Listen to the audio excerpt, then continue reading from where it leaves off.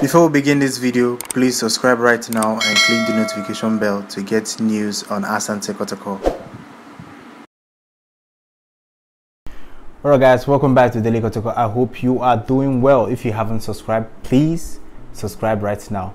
So let's talk about Justice Blay. But before we go into that, let's talk about our game against Etoile du Sahel.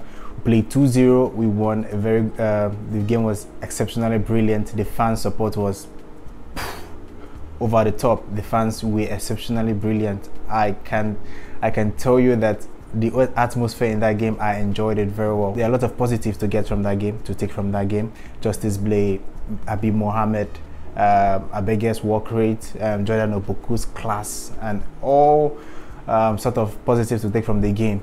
So I think that Kotoko are going to qualify to the group stages, and we are going to beat Etoile du Sahel. We'll meet them away from home. So let's go to this topic now. Justice Blay, you know how he has been an important player for Asante Kotoko. They call him Kante, Asante Kotoko Kante. So he's everywhere. So the news is that Medeama wants 300,000 Ghana cedis for him. That's about $56,000 if I'm not mistaken. Is he worth the amount? Would you pay 300,000 Ghana cedis for Justice Blay? I don't know if it's a huge amount or if it's a small amount for a player. So I'm asking you, would you pay 300,000 Ghana cedis for Justice Blay?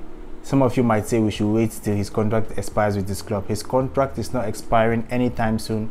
I think his contract will expire in 2 years time, and he'll be like 29 years old by then. He might lose his touch, or lost his qualities, or lose his qualities. So I would like to know your thoughts about this topic or this news. Justice Blay to Asante Kotoko. Medeama asking for 300,000 Ghana cedis. That's $56,000. Would you pay $56,000 for Justice Blay? I would like to know your thoughts, and that's all for now.